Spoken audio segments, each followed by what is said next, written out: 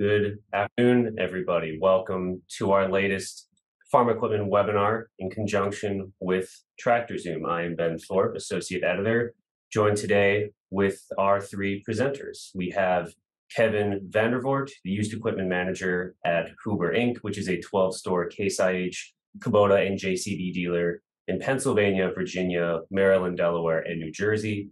He is a loyal Penn State alum, and Vandervoort has 17 years of experience in the farm equipment industry. Our next presenter is Austin Boyd, who is dealer principal at Bobcat of Daviess County in Indiana. Bobcat of Daviess County supplies new and pre-owned inventory and provides parts, service, rentals, and financing to customers. He's a proud graduate of Purdue University, and his family's business of Boyd & Sons includes equipment, trucking, and farming services. And now a familiar face for our TractorZoom webinars, we have Andy Campbell, market analyst. He is responsible for industry analysis at TractorZoom. His experience helping over a dozen organizations in multiple industries has helped turn data into profitable decisions. Growing up and continuing to help run his family farm in northern Iowa, Andy combines the agricultural understanding with his work experiences to mold TractorZoom data into actionable insights for IronComp's clients. He is a graduate of University of Iowa, and he's looking forward to this Big Ten showdown. So those are our presenters. Thank you again for joining us. And before we jump in, I just want to say, if everybody looks to the bottom of their screen, there is a little Q&A icon. And if at any point during the presentation you have a question, you can submit it there, and we'll batch them all together. And then at the end, we will answer as many as we can, time allowing. So with that, I will first turn it over to Andy. Andy, for anybody who doesn't know, can you quickly explain what TractorZoom does and what it does for dealers? Sure. Yeah. At the very core of it, TractorZoom works to connect buyers with the equipment they need, whether that's supplied by a dealer or an auctioneer. And so really we're a data company at heart. And then being a data company, one of our areas of expertise is SEO and, getting people through the website and optimizing that search. So we've been able to drive more leads to auctioneers and dealers. I think we're sitting at about a 200% increase year over year on the amount of leads that we're sending to dealers. And so, we can do this listing for dealerships, for auctioneers, and we can do it for free just because we are a data company, and that's really what we're focused on. And that's really what I'm going to share with you today before we get into the dealer panel is all this data that we're aggregating, whether it's from auctions or dealers. I can turn that around and create stories. And so with the data that flows in, that's our IronComps model. And it's just essentially a real-time valuation model that helps people find comps, understand supply in the market. And then it's just a good source of data for people to make better, faster, more reliable decisions. So in a nutshell, that's kind of TractorZoom's business model and how we're helping from the listing side all the way to the valuation and supply side. And I will say, just if anybody's on the webinar and they're not currently listing with TractorZoom and they want to, like I said, it's free, takes just minutes to sign up. They can just shoot me an email down at the bottom of the screen and I'll take care of all of that for you. So if anybody's not doing it already, just hit me up and I'll help them out. Right. Now, before we move into our Q&A portion, Andy, TractorZoom is, of course, a great source of market data, and I understand that you've prepared some information on what you're seeing regarding the current direction of equipment values and supplies. Can you walk us through some of that? Sure. And I don't want to take up too much of the time. We've done market trends webinars before, and we will in the future again. But I do think it kind of helps set the stage for what we're going to talk about. And it was one of the reasons why we first decided to have this webinar, is because it was about 6 months ago. We were talking with a lot of dealers about compact tractors. And I know I've talked to Kevin about them. I've talked to Austin about them. Supply really mounted last year. And so that was really the impetus for this webinar. And then after talking with Austin and Kevin, I really wanted to pull their expertise and have them on here as well. But anyways, yeah, so we're just going to cover compacts in a little bit more detail and then really high level row crop and combine before we get into the discussion around data. So anyways, starting with compacts right now, I'm going to show you a little bit about where the data comes from and then what I'm actually seeing with the data. So really quickly within IronComps, which is our product within TractorZoom, We can go into market trends, look at any category, whether it's combines or tractors. Here, I'll just look at tractors and kind of look at our larger 300 plus horsepower tractors, and can even narrow it down. But it allows us to look at popular models, price changes, and I can, look at any kind of ties in a year. And then if I'm just interested in these row crop tractors, I can filter down to that. But anyways, it allows you to see in that subset, the supply that we're pulling out or what was actually sold. And I use these 2 points of data to figure out our months of supply. And another thing I like to do is try to kind of understand the washout curve a little bit. So I'll look to see in these tractors, what's the supply currently sitting in this market and how was it compared to a year ago? And then I can even look at the price, now versus a year or even a few months ago.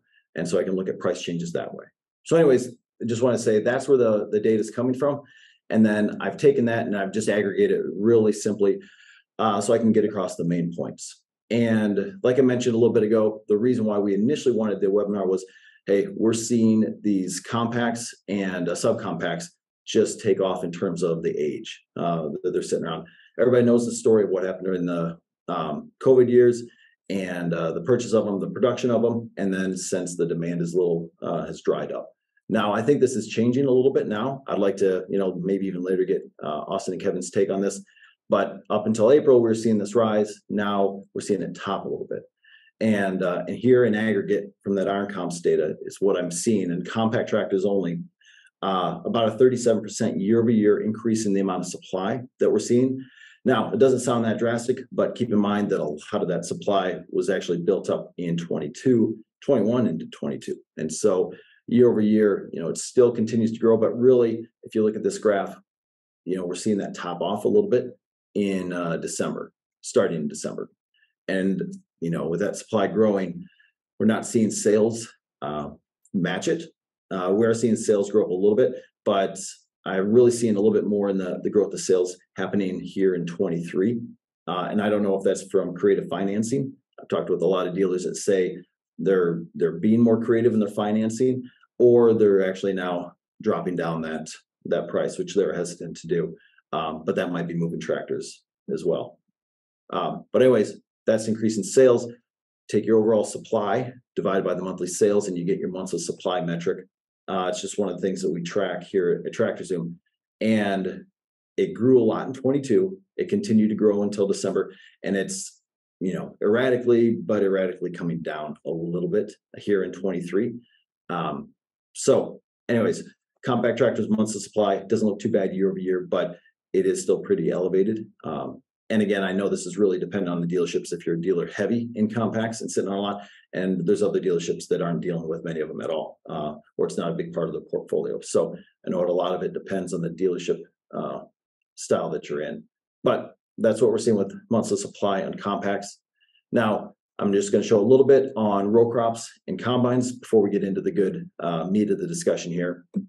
But combines, a whole different ball of wax. So combines started to see in August that the supply was eventually returning, and it did due to a lot of late deliveries that we're seeing kind of post-harvest for some, created a bunch of issues, especially with those Class 8 combines. And and so the combines have been a hot topic for a while. They're seasonal, so you will see this month's of supply seasonally dip, especially into August, that great selling month, in December, and then rise back up. So I really try to look at this year over year. It only shows a 7% increase in the months of supply year over year, but you can see in this graph here what a drastic drop off May to June was. And my best take on this is there was a lot of dealer auctions, some liquidations, people really trying to move some Class 8s off the lot. Now, again, this is all combines. If I look at this just with Class 8s, the year-over-year number is drastically higher. There's still an issue, even though there was a lot of auctions that happened just this past month. But yeah, the combine market, if you want some good news out of it, last May to July, the months of supply metric dropped 38%. This year, May to June, it's already dropped 30%. So the percent that's getting unloaded on the market is almost matching. Well, it probably will match last year, probably exceed last year on the percent decrease. Problem is that, a lot of Class 8s are still going out in the market. And so they're they're finding homes on farmers' fields, and that need might be saturated here in the next year. Okay, real quick, wrapping up with row crop tractors. Just looking at 300 plus horsepower here, and I will mention, since we're kind of keeping the focus on the data piece and not the market trends, if I'm not covering a topic, a category that someone's interested in, shoot me an email and we can jam on it some other time. I can dice up the data any way you see fit and answer questions that way. But looking at the months of supply, again, the combination of overall supply in the market divided by the monthly sales, it was steady Eddie all last year. And I was really thinking that this was a very, just kind of a robust category. Obviously, tractors multi-use and valued in the market. Good farm profitability last year kept the demand high. And we even saw, if I was going to break this down into supply coming into the market, we saw supply returning about halfway through last year, but it was easily met by the demand. And so whatever was returning was being sold. Prices kept on increasing. Now I'm really interested to see here in 23 what's going to happen to the rest of the month, because this increase that we've seen March till now is drastic. I don't know if it's a cause for alarm. I wouldn't necessarily say so, but there's a lot of headwinds that are going on against a large row crop tractor market. So you not only got, let's call it uncertain farm profitability, regardless of what the markets did today. It's unknown what the farm profitability is going to be. The weather patterns are really tough, especially with the heat wave coming. We've got higher interest rates, much higher prices, and then you even have the 179 deduction question mark this year that it's 80% versus 100% last year. And so a lot of question marks when you talk about this category here. And so it's at least an area that needs to be paid attention to very frequently. So anyways, in a nutshell, that's kind of where these three categories are. Like I said, if any other questions about a category I didn't cover, just shoot me an email and we can chat about it.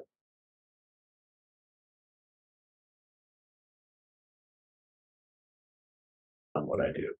Appreciate it. Now, beyond that, Andy, you obviously work with a lot of dealers and a lot of agricultural adjacent companies around the country.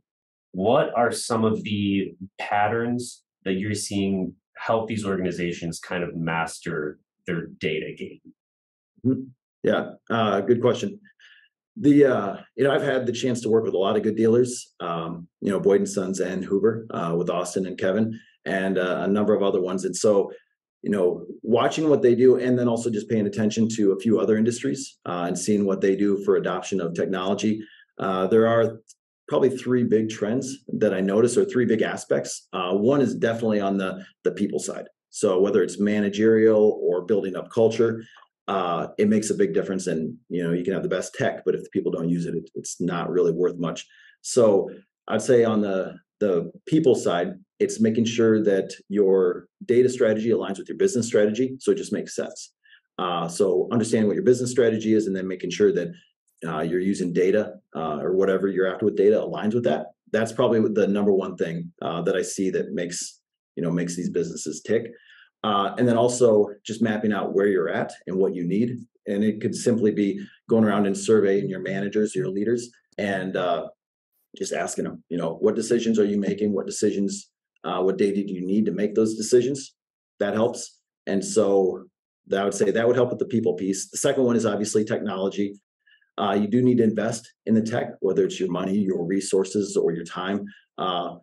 Cloud-based solutions definitely help with that in terms of scaling. Not everybody can invest in a massive IT department, but if you can do like a SaaS product or cloud-based solution that can grow with you, that obviously makes scalability help. Quality always matters. I was just talking with our data scientist recently, and he's got a great saying on bad data. He's like, it costs you $1 to clean your data before it enters your system. It costs you $10 to clean your data after it's already in the system, but it'll cost you $100 to deal with the implications of bad data in your system.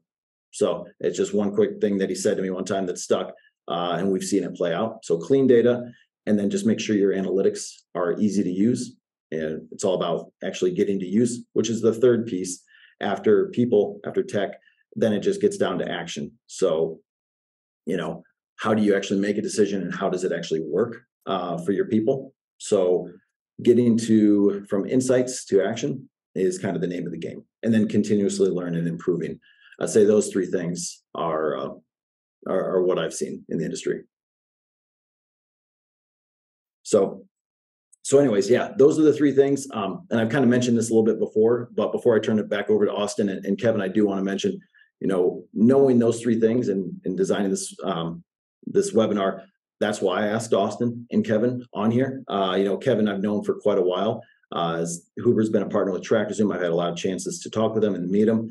But I've always just been impressed with his very humble curiosity on his approach. He's always asking questions. He's just very curious about the data and very critical about, is the data right? Does it really represent the scenario? And I think that curiosity is something great to foster within a culture, because if you can do it, your people are always going to learn, your process is going to improve, and you're going to get the results that you need. But you need that curiosity to start with. And then Austin, I had a chance to talk with maybe about a month ago. Austin, we were talking, and right away he was kind of going into the numbers on compact tractors and the turn metrics and how the aging numbers have really changed here over this past year. And yeah, it seemed like every other sentence he was just able to understand the industry in terms of numbers and what's changed. And so, yeah, I've just been impressed with Boyd & Sons as a dealership, and then Austin with that conversation. So just a couple of reasons why I wanted these two guys to be on here, because I think they do a great job of representing the industry and a practical application of making database decisions.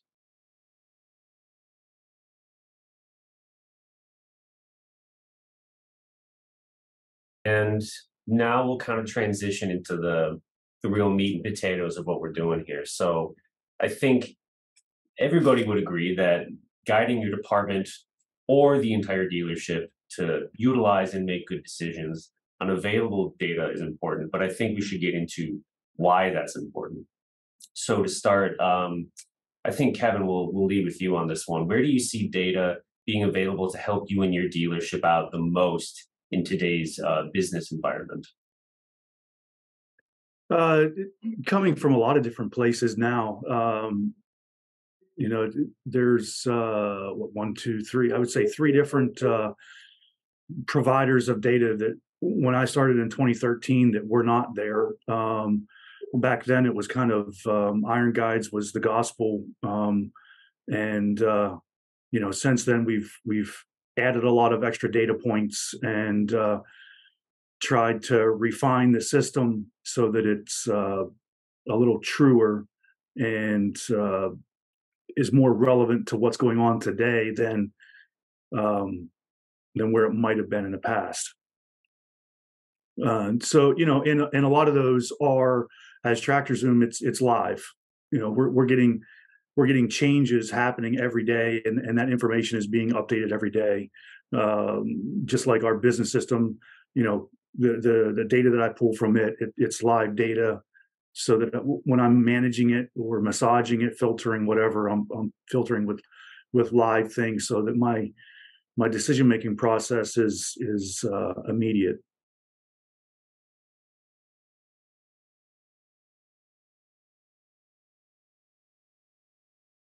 Yeah, I mean, I think Kevin kind of hit the nail on the head. I kind of got back involved in the business when I got home from college in 2020. So I've been in it for 3 years now, and I think Kevin, like I said, hit the nail on the head. There's new companies and more ways to get live real time data every day, and it's never been more at your fingertips than it is today.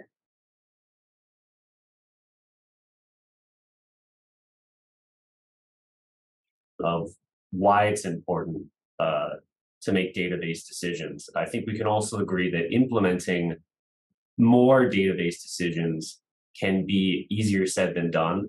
So Austin, we'll start with you on this one. What has been the most challenging aspect of utilizing data? Yeah, so I guess the biggest challenge that I've kind of experienced is I've came back in and implemented.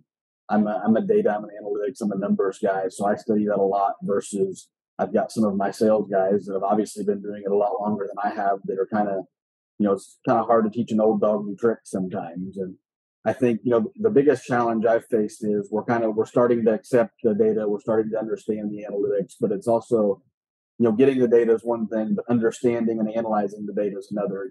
It's you pull up a 2015 Bobcat T870 and they say, okay, here's the auction value. Well, you have to be smart enough to understand that you can't pay attention to the auction values from 2020 to 2022 during the COVID years, and understanding it's matching the market trends with the analytical data that I think I found the most challenging. And maybe Kevin can piggyback off of that.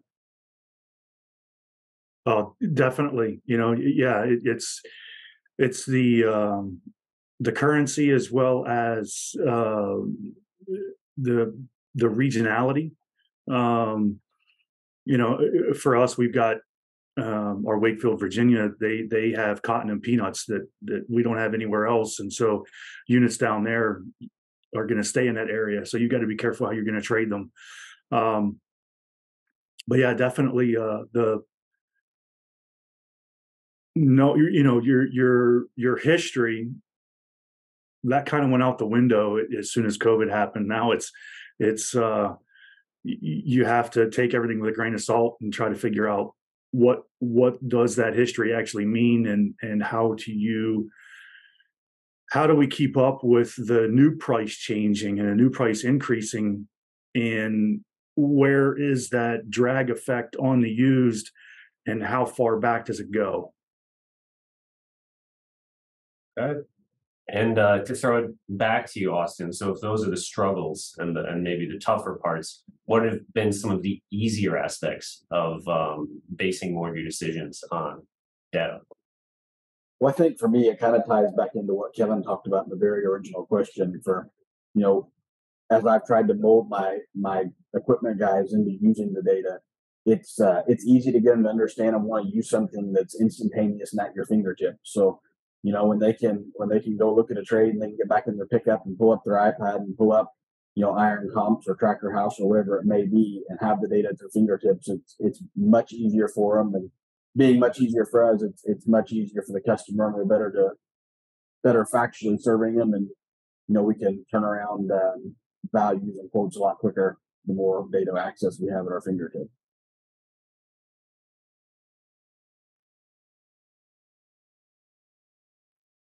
I think back to 2013 when I started in this. It was like I said, the Iron Guides was the gospel, and that was really the only data point that we were utilizing. And so it was I I started to build some Excel files and grab some information out of our business system, and we've changed business systems where we can get information a whole lot quicker and a whole lot easier. And um, I can grab stuff from tractor or from Iron Comps and get it into a Excel file so I can manage it easier. That's probably the biggest thing, is so that I have ease of use and I can manage that data the way that I want. Not that I'm trying to generate the answer that I want, but I can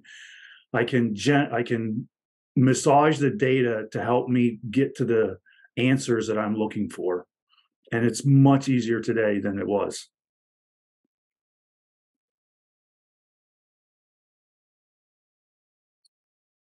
Wondering why database decision making is important. Why don't we shift over to more of the cultural side? Because as Andy had mentioned a little bit ago, a data strategy should align with your business, but that can kind of become obscure or more challenging if you don't have a large centralized IT team to kind of take charge of that. So we'll throw it back to you, Kevin.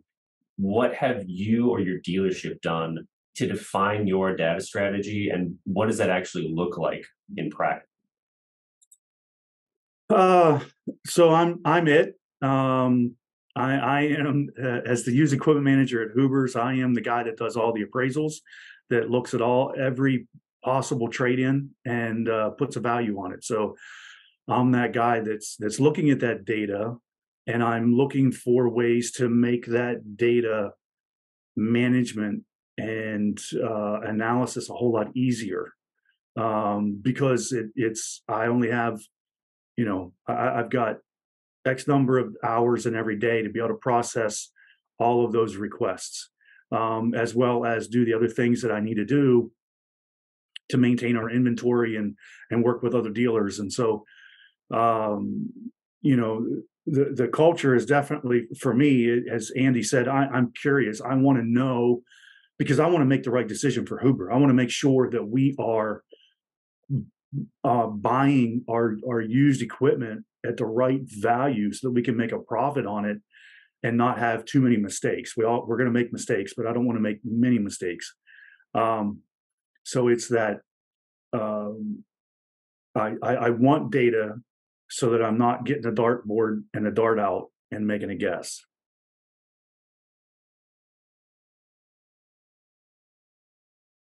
Yeah, I mean, we're pretty much in the same position as Kevin. That I do a lot of valuing myself, and then I've got a used equipment manager that we kind of bounce ideas back and forth on, and generally come to a conclusion together. But the one biggest action item that we've done is we don't ever. I mean, obviously there's circumstances you get that way and you don't have a lot of analytical information on, but we don't ever put a value on something without having these 2 or 3 comparable pieces that we know have gone to auction or we've sold in our own database that kind of back up the validity of the number we're putting into it. Good. Now, Austin, we'll stick with you. So piggybacking off that last question, what have you and your dealership done to build a better data culture? And what part of that plan has worked and what parts of it maybe haven't worked?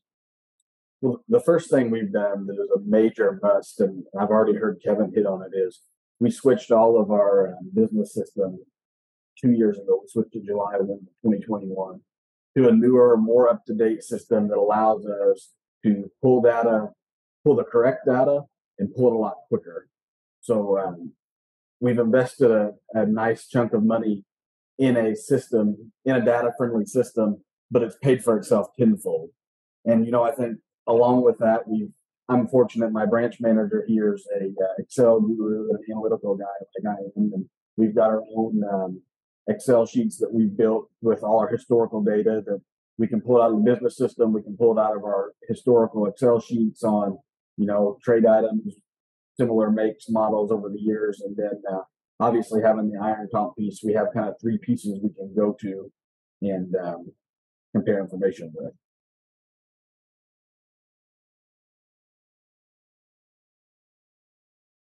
No, Austin summed it up real well.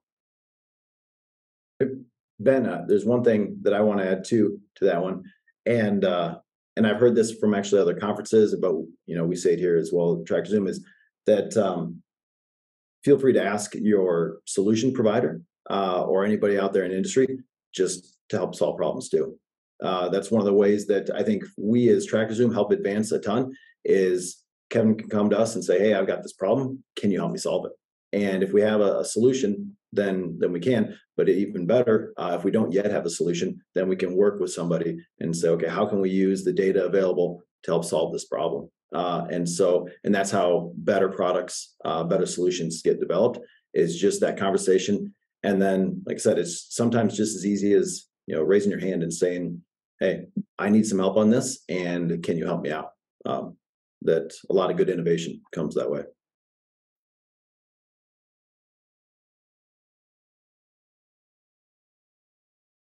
Transitioning more into the tech side of things, another thing that you had mentioned, Andy, is that data quality is important.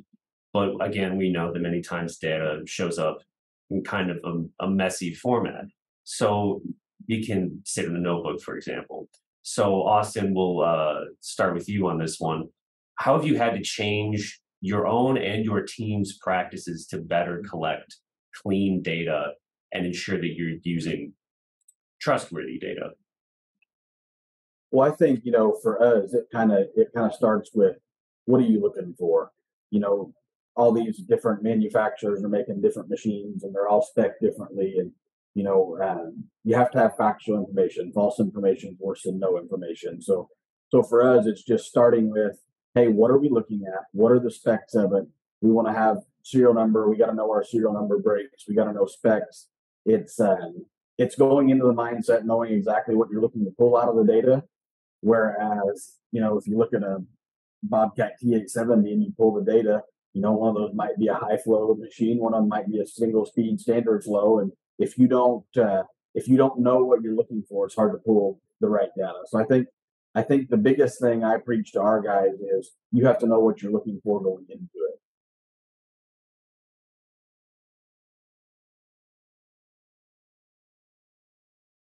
I know for us, so the process was started before I took over, and it was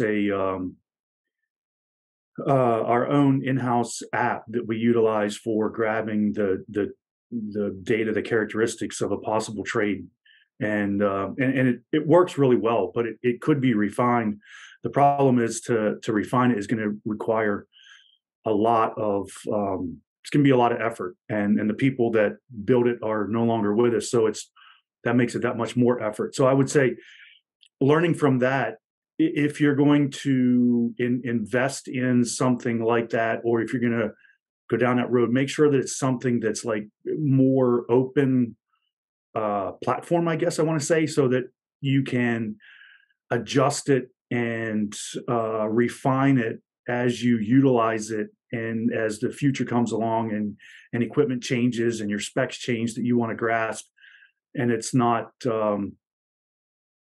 as difficult. Like it feeds into our business system in ways that are not going to be easy to change for us. And so but it's something that I want to change. I don't know how we're going to make it happen. But anyway, so I would say, as far as when you're investing in tools, don't only think about today and what you're wanting to get, but be thinking about at least 5 or 10 years down the road that, okay, as equipment's going to change, we're going to be looking at potentially someday drones. I don't think any of us have, what characteristics are we looking for in a drone, and there's going to be some autonomous vehicles as well, and so what characteristics are we looking for there, and so those things you need to be thinking about. Hopefully that makes sense, but when you're making that investment in technology. Sure. Okay. So the next thing I wanted to ask about is, and we'll stick with you on this one, Kevin. How do you analyze the data that's available to you? And if you could you walk us back to and kind of explain what it was like for you 3 or 4 years ago versus how it is now? Sure. So when I started, it was, like I said, the Iron Guys was a Bible. And the guy that I replaced, he was retiring. He'd been doing it for 20 years, and he'd sold. So, I mean, he was, a lot of experience in the industry, but it was kind of looking the Iron Guys if something is in there, and then maybe find 1 or 2 pieces of comparable data, and that was it. Now, we don't have a centralized booking. I mean, it's the responsibility of each individual salesperson and the sales manager to put the final numbers on. My job is to give them some guide rails, if you will, of where the current market's at. And so anyway, so I came in. I have a lot more use of Excel. I started working with our IT people and started grabbing some historical data. Started building some what I call calculators that were based on, at the time we had like 30 pieces of Great Plains Turbo Till that had been replaced by the Turbo Max, and it was like, oh my goodness, we oversaturated our market, and how are we going to deal with this? And so it was okay. We really need to put together some way to put true value on these units, and then I started building what I call my Bible. It's my record of every appraisal of everything that I look at, which is a huge help, because as I'm appraising things, if it's something that's out of the ordinary, maybe I've already looked at something similar to that, and what value did I put on it when I looked at it, and then did we actually sell it, and did we make money on it? So I can look at those things and pull that into the process of what's the true value of that piece.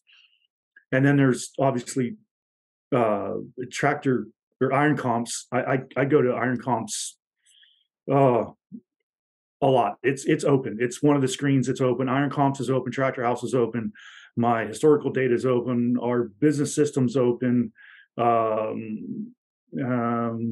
else? There's at least 7 or 8 screens that are open that are all data places for me to go, um, and and grab information to put together and try to refine that picture so that the information that I send back to the salesman and the sales manager of my recommendation is based on good information, current information, with what I truly feel is a reasonable retail value.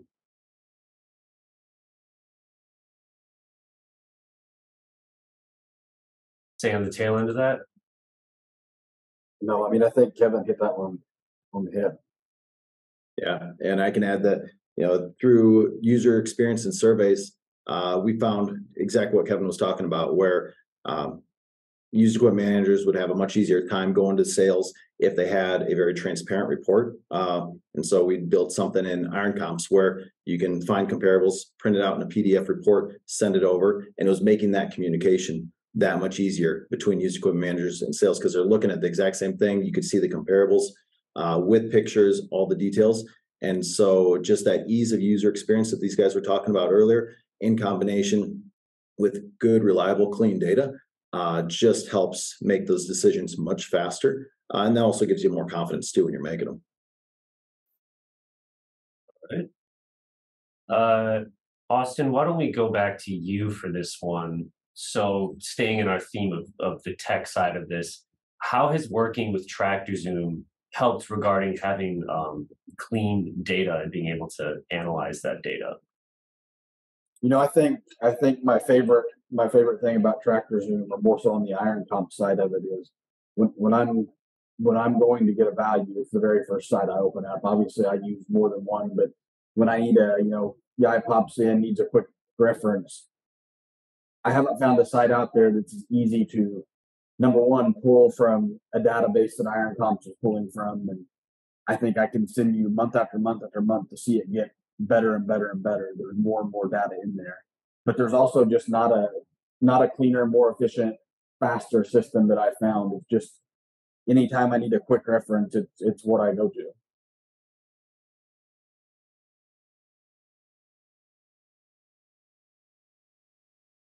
I totally agree with Austin. It's good information. The cool thing for me is there's a boatload of John Deere information out there, and that's where I don't want to make a mistake is on that green stuff. I'm fairly certain I can make a good decision on our red trades, but yeah, so it's nice to see that they are so loaded up, and that's what we need is all that data, regardless of your color, regardless of your make. You want that data, and it is, as Austin said, it's very easy to use, very searchable. You can pretty much share that app with anybody, and they're going to be able to utilize it right off the get-go. Okay.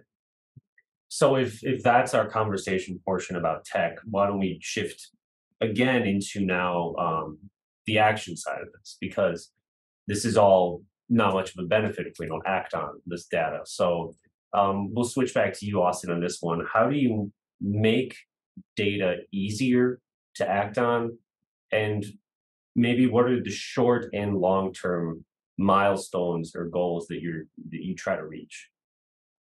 So I guess for us, it's every day we're working towards how do we make this data more efficient? How do we access it quicker?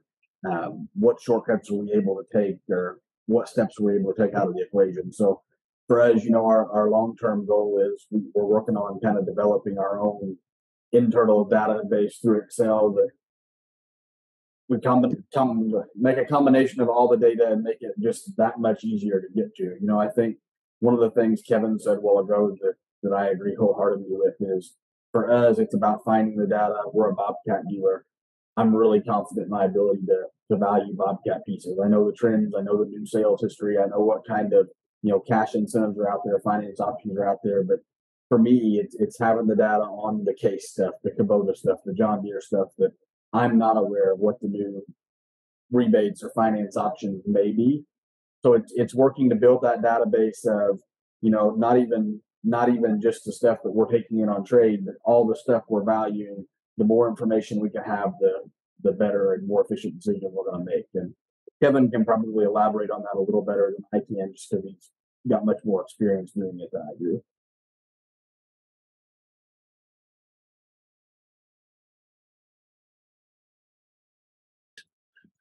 Uh, yeah, he's right. It's I mean, we have contacts that I can reach out to on the other colors, but sometimes you can't get a hold of those guys, or because they're busy, they're doing their job. So yeah, you're able to go into Iron Comps, check out that information, get good information on competitive pieces, so that you are making that right decision. It's pulling in all those points just helps to give you confidence that the dollar value that you're going to put on this piece of equipment is right. You can make a mistake on a $300 back blade. It's not a big deal, but you start making a mistake on a $550,000 combine, 1 or 2% there can be huge. And if it starts sitting on your lot for any length of time, especially today with interest at 5-6%, it's hitting you hard. So you don't want to make those mistakes.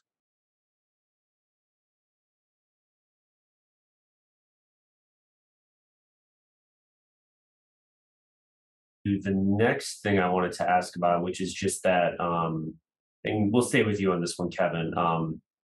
I think we'd all agree that the world of tech is constantly changing. It's always in motion. How do you stay on top of that ever-changing tech world? Oh, talk to Andy.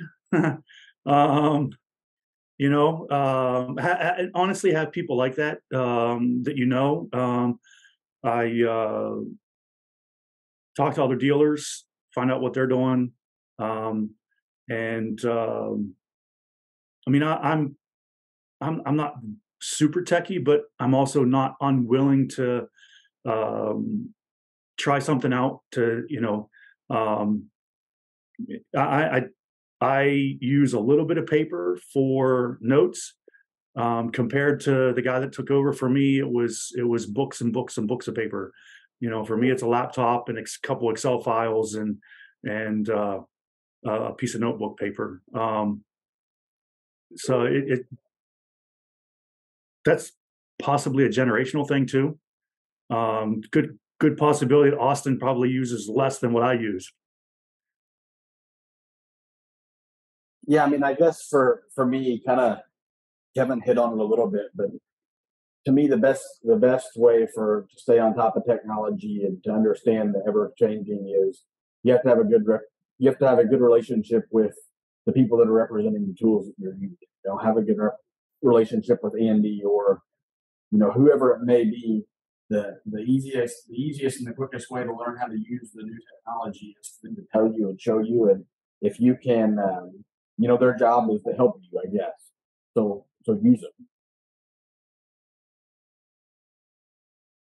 And Andy, yeah, go ahead. Kevin said that you're such a smart guy. I wondered if you had anything to share with us. I don't know. That's unfortunate. But no, in regards to that question, just trying to stay on top of things. A couple things that I've done, and this is really Tractor Zoom side, but trying to set aside time to read outside the industry. Whether it's listening to podcasts or reading books. I think you can learn stuff from other industries and then apply it, and that kind of spurs some creative juices and gets things going. The other piece that I've really noticed is if you have to teach something. And so I think a lot of dealers out there where you're always pulling in new staff and trying to retain them. I think educating new staff is really valuable to them. Being new staff, they need to grow and understand the industry. But on your side, in terms of staying on top of things, if you have to learn something, there's no better way to learn it than having to teach it. And so that's just two of the things, setting aside time to read, but also finding people that you have to teach has a dual benefit of teaching them, keeping them, retaining them, but also you have to stay on top of it as well.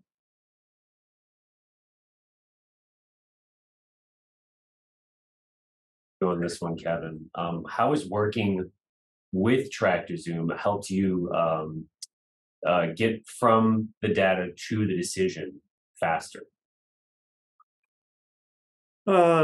It's well, as Austin said, it's easy to utilize. It's good, clean data. We don't have to go in there and think, okay, is this for real? Did this sale really happen? Did this piece really get sold at that price? No, that it was for real. That's the first thing. And I just lost my train of thought. I apologize.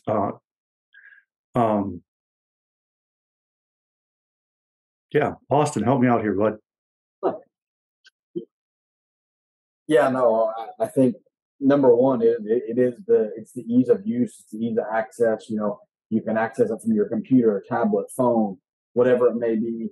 It's clean data. The other part that I haven't completely just mastered and understood on the iron comp side that I'm trying to understand more and more every day is, obviously I base all my information off the auction stuff, but more and more, and maybe Kevin sees that with the big ag stuff because I guess I see more of that trend. They're getting that data quicker, maybe. But the dealer listings, you can see not only do I know what these pieces are bringing at auction, but more and more as the data gets in there, you seeing here's what the dealers have in their inventory.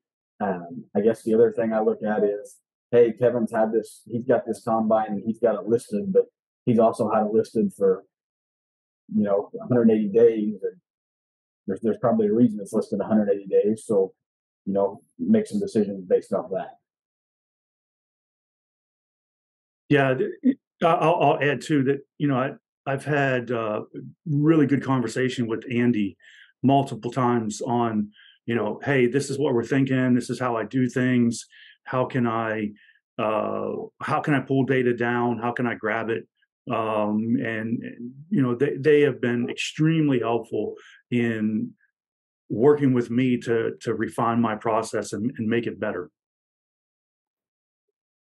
Yeah, and then kind of to build off that, in combination with what Austin was talking about something potentially reaching 180 days and learning from those conversations with Kevin and other dealers. And we're always trying to help dealers get to that next decision and that next step. So that led to us building our inventory tool, where we're able to, because we're already listing the stuff on TractorZoom, we know the inventory that's out there, and then we can start to alert people through predictive analytics of, hey, is it likely to get to 180 days? And so I know our data scientists just released a new tool within Iron Composites, time on lot. And this is just within the past week, I believe, that shows a prediction of, hey, whether it's priced too high, whether the market's slowing down, whether it doesn't have pictures, it's given a prediction of this thing is likely to go over 180 days or not. And so you can take action on that.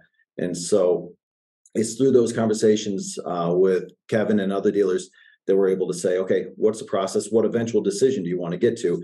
And how do we help make that a seamless single decision for you? So you're not having to try to remember to do it or getting it lost in the papers. So that time on lot, our inventory tool, and a bunch of others are ones that dealers are using just to have the tool help them and enable them to get to that decision a whole lot faster and more confidently.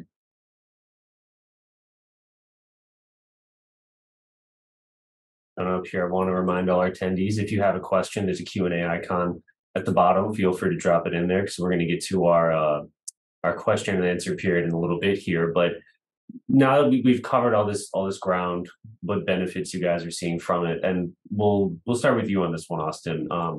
What advice would you have for others who are implementing or beginning to implement their own data strategy? I guess my biggest thing that I would start with is, if you think if you think you need to make a change, and you think, I'll use our business system for an example. Um, the biggest thing I regret the most about that is not changing it sooner. I got back in pretty involved in the business after my sophomore year of college and in 2018, and I knew kind of for 3 years before we decided to start making the change, and the change needed to happen, and just the efficiencies and the streamlines of being able to extract our data, to pull our data. I wish now that I had the 3 years of data that I delayed on making the change. Um, I guess it's a data driven world, and I truly believe it's going to get more and more like that. So the quicker you can switch to something like that, it's there's a lot of headache that comes with it, but there's a lot of reward once you get the process and procedures in place.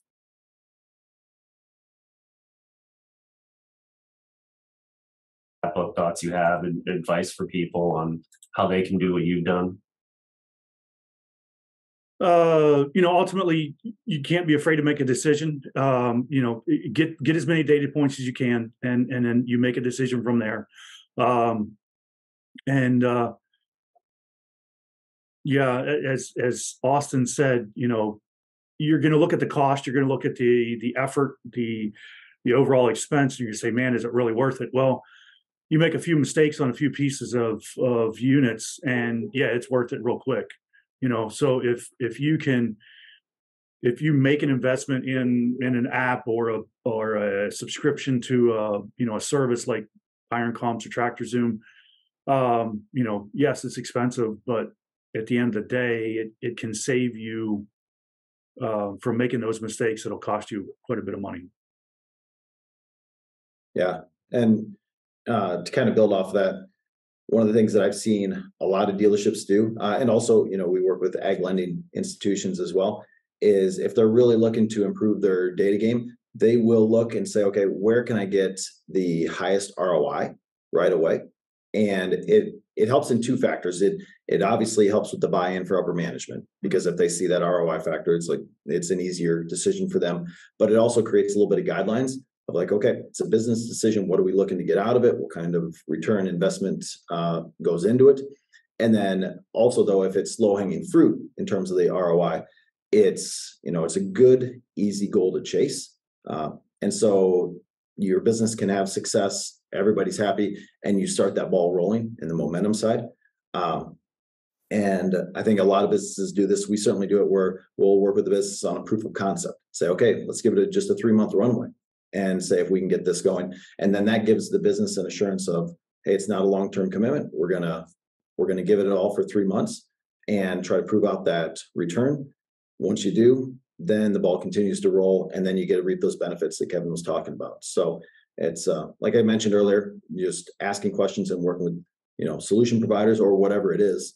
Put the onus on them and have them help you get there.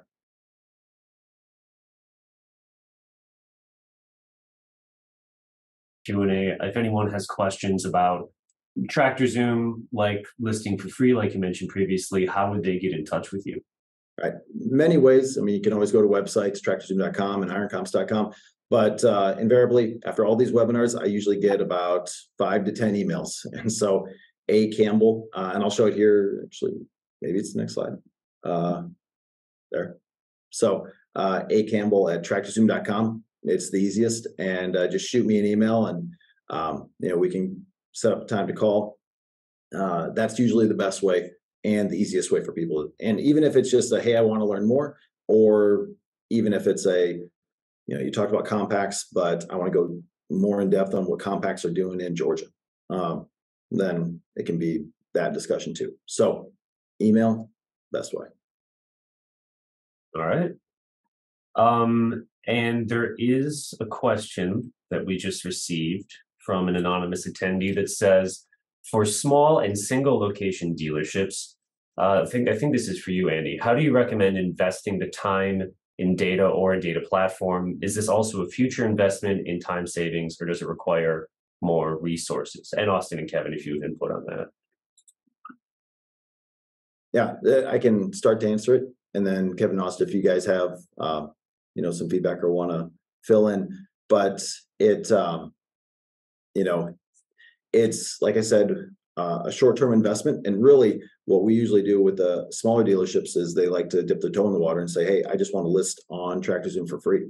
And then, one of the things that actually does and can provide is our data analytics works on all ends of the platform, and so we have the outlier detection. And so if the data is flowing in and it notices some price is way off or ours might be way off, that can get flagged. And so we can just, for free, alert the dealership and have that fixed. And sometimes that helps, move things through instead of having it sit on a lot unnoticed for a while. And so in terms of long-term commitment and everything, dip your toe in the water first. It's the 21st century, and there's a lot of options out there in terms of technology. So yeah, that's what I would suggest. And then, like I said, the proof of concept allows you to get going and yeah, and see if it's right for your type of business.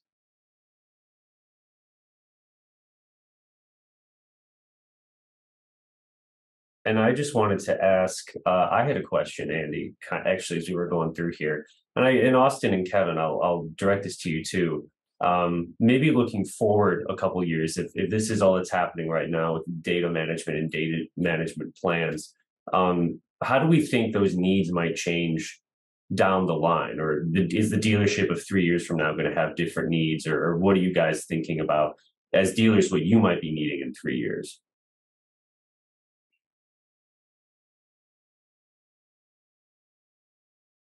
Equipment's going to change a little bit. I guess for me, I'm constantly like, okay, are we getting the right specs whenever a salesman's out there looking at the piece of equipment? So that's what I'm really worried about and thinking about in the future, is making sure that we can adjust our gathering process to get the right specs that are pertinent for that time. Yeah, to kind of hit on what Kevin alluded to there.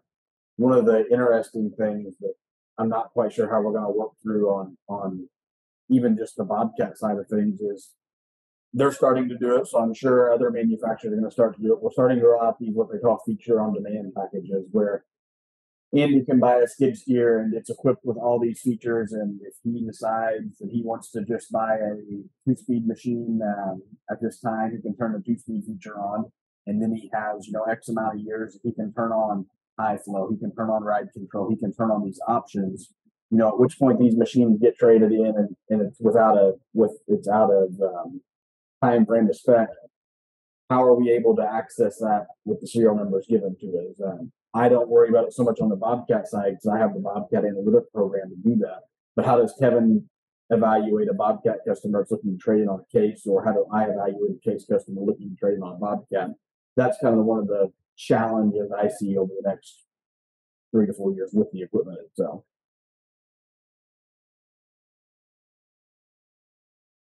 Onto that. Otherwise, we had one last question that came in. Yeah, just on that one from Austin, that's a great challenge, I think, in the industry, and that's one that we're also paying attention to here at TractorZoom. Is and it's not just those, call them a SaaS feature on a piece of equipment. You can kind of say it's a little analogous to row options on a planter or something. That there's a lot of this stuff that can be turned on, turned off. That's not just a traditional, it's 12-row planter or it's a tractor with so many horse.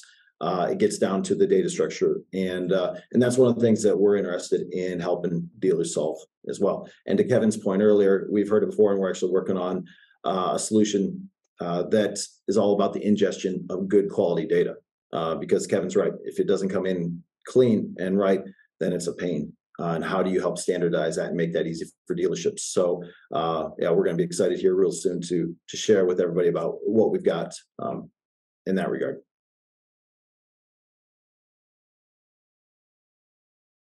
More question from Kyle, who says, what do Kevin and Austin think will happen with sales and prices with bonus depreciation going down this year? If either of you care to throw out an answer to that.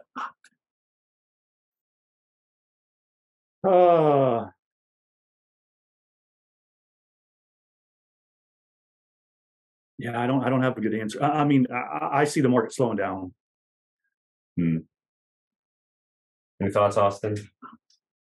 No, I'm with Kevin. I see it slowing down. I guess the challenge that I face is, if I was a betting man, I would have bet it would slow down a lot more than it has right now. Um, so my biggest fear is, are we going to continue in this gradual slowdown, or are we going to wake up one day and hit a brick wall? Okay. Yeah. And Kevin and Austin, I've given this some thought too. So I'll talk to you guys offline. And anybody else that's watching this who wants to chat, I've got some ideas on how we might study this and see if this is already happening. So I'd like to bounce those ideas off you guys though. Look at that. Work happening as we speak on the webinar, future meetings. Okay. Well, with that, that's all the time that we have for today. So today's presentation and audio will be available on the Farm Equipment website in the future. If you'd like to go back and review this webinar, watch your email for more information on that from the Farm Equipment newsletter. And on behalf of Andy, Austin, Kevin, Tractor Zoom, and Farm Equipment Magazine, I want to thank you all for joining us today. Feel free to reach out to let us know what you thought of the event, if there's any future topics you would like us to cover in future webinars. Thank you, gentlemen, for your time and your expertise. And with that, I'm going to wish everyone a wonderful afternoon.